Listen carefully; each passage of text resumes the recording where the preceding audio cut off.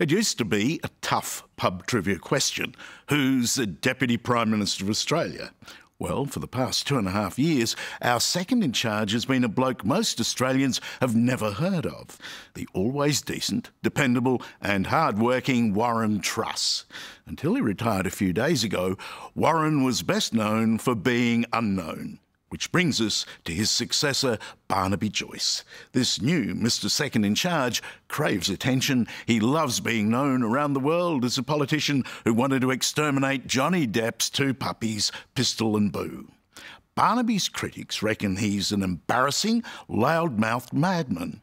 But after spending a few days with him, I think maybe that's exactly what Australian politics needs. Barnaby, is your job, as the Americans would say, just a heartbeat away from ultimate power? People have been watching too much West Wing. They've got to stop it. There's this crap, and there's this idea that, oh, well, the Prime Minister's away, so we'll invade New Zealand. It's just bat... You guarantee you won't do that? Invade New Zealand? Yeah, this is a promise. That's at least a war we might win. Oh, beautiful day for a drive in the country. Yeah, absolutely. I got to know our new Deputy Prime Minister a week ago on a road trip across his sprawling 60,000 square kilometre electorate of New England.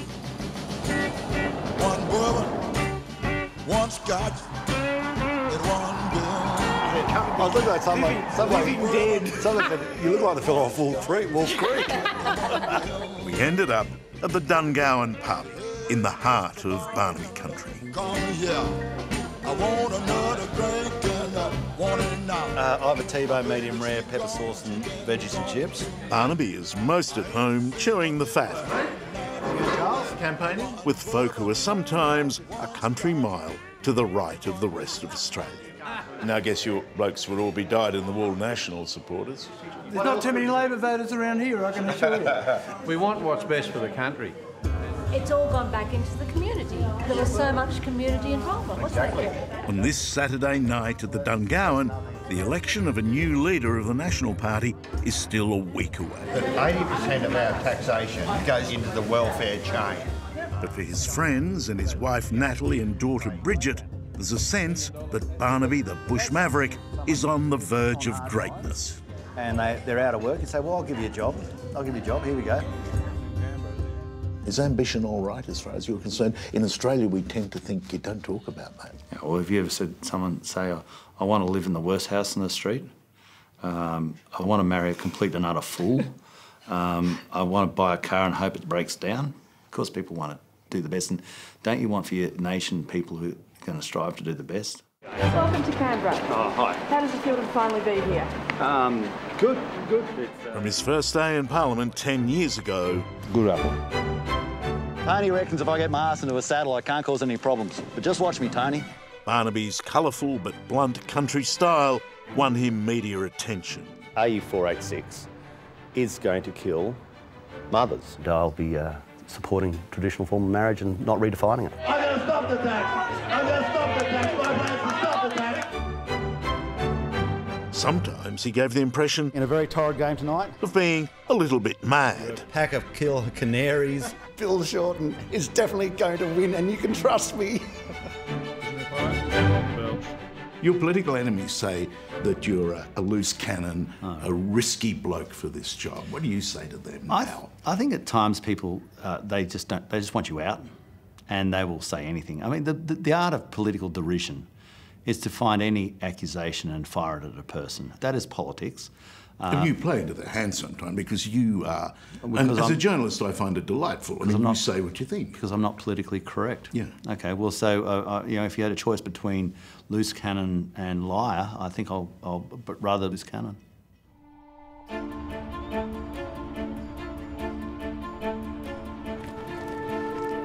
It's dawn last Thursday on what will prove the most important day in Barnaby Joyce's political life.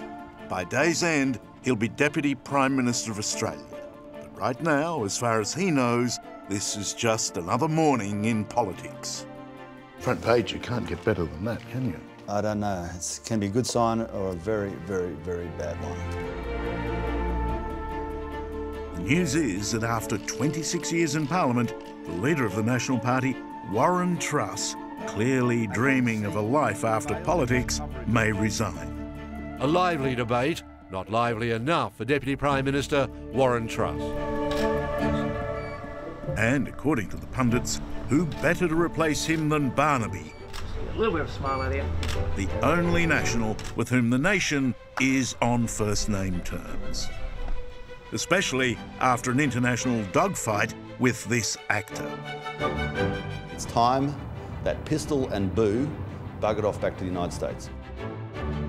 The dogs were named Pistol and Boo, and their owner, Hollywood star Johnny Depp, had thoughtlessly flown them into the country in his private jet without quarantine papers. Why don't we just break the laws for everybody? Barnaby stuck to his guns and threatened to destroy the canine contraband. Or we're going to have to euthanize them. Barnaby not only upset Johnny Depp, but also a certain household full of fans, his own household. The girls were most upset. They were like, how am I going to get to meet him now?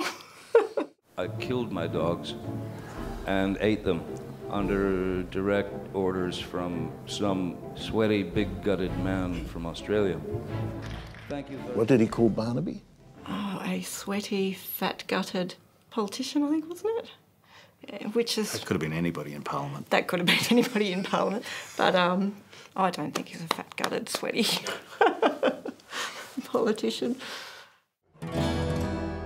But Barnaby has plenty of homegrown enemies too, like the former member for New England, the independent Tony Windsor.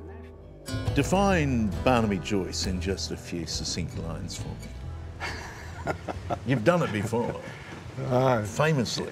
Well, I think he's terribly erratic. He doesn't have a policy mind. He's not interested in policy. He's interested in politics and diversionary tactics. You once unkindly described him in a newspaper article as a goose. Well, he's all over the place like a duck's lunch. In terms of, says one thing 1 minute. I love those country aphorisms. Provides amusement to a city audience that doesn't understand regional issues. He doesn't provide leadership in terms of any of those issues. He's looking backwards and he's coming from the backwoods. Tony Windsor echoed the view of the anyone but Barnaby faction as it became a near certainty that Warren Truss would resign earlier than expected. I'm convinced there are three people who know what Truss is up to. One would be Lynn, his wife, Trussy, and God. We're just making our mind up whether he's told God yet, so... Thursday morning, and Barnaby allows our cameras to record his historic day unfolding. Warren's going to address the chamber at 12:30, followed by the Prime Minister, and then you'll be speaking. All right, we better prepare for that. Okay, thanks. Thanks for that, Di. Hey! Hey, Fiona. Not bad, not bad. Very good. It's going to be an interesting day. Senator Fiona Nash, who would end the day as Barnaby's deputy, arrived to talk leadership strategy. I think there's a feeling all around the building throughout the coalition that we want to bring conjecture to an end and just get to a happy landing spot. I'm sure we're going to do that. All right. How are you? How's it going? Good. A steady stream of supporters come and go, I'm happy to take input from you, right? offering advice and encouragement. Warren's done so much for the party that he certainly would deserve a Rolex watch, but I don't think we can afford one. All right. Okay, thanks, mate. I really appreciate that. The clincher comes mid-morning. Barnaby. Michael. The only other possible contender for the job, the member for Riverina, Michael McCormick, Have a seat. Now is your time. throws in the towel and pledges his support for Barnaby. I have had some of my colleagues urging me, a lot of my colleagues urging me to give it a go. But look, at the end of the day, mate, you'll be great. I think it's destiny that you should lead our party. Yesterday, McCormick was a bitter opponent. Today, they are allies for now. Look, you know, it's your turn. You were meant for this. My turn might come later. I hope it does. Appreciate that. I really do. Barnaby. Good on you, mate. Okay. The Deputy Prime Minister. Mr Speaker... At 12:30, Warren Truss announced his resignation to Parliament. But now that I'm numbered amongst the oldest, I think it's time to go. Thank you.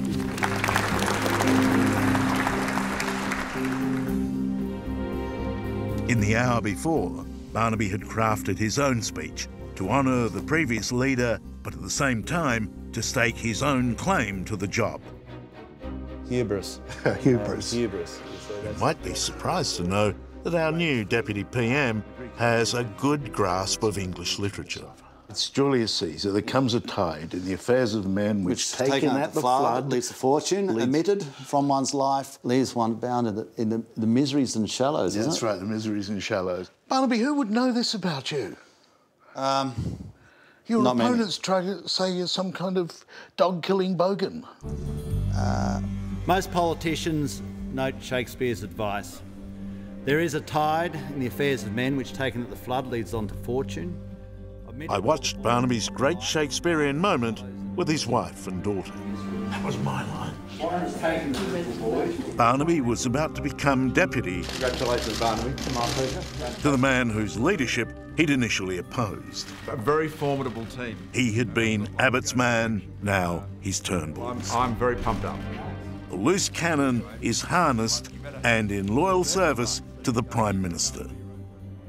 If there were to be another challenge by the disaffected Liberal right against Malcolm Turnbull... I would protect Malcolm Turnbull. You would protect him? That's Yes. a guarantee? The job of the deputy is always to protect the leader.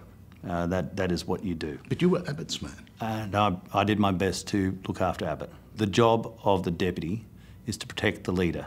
And if you can't do that, if you can't fulfil that job, don't be the deputy. His job demands he must straddle the great Australian divide, the city and the bush, the two worlds of Barnaby Joyce. He's gone as high as a country politician can go, but if his head is in Canberra, there's no doubt where his heart is.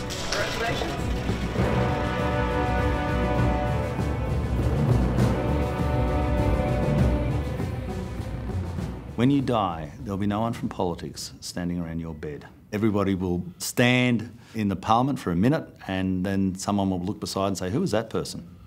You have no illusions? I have no illusions. And I always say to my wife, the moment it all looks wrong or awkward, you just jerk me straight out of this place. Barnaby, thank you very much and congratulations on your elevation to greatness. Thank you, Giles.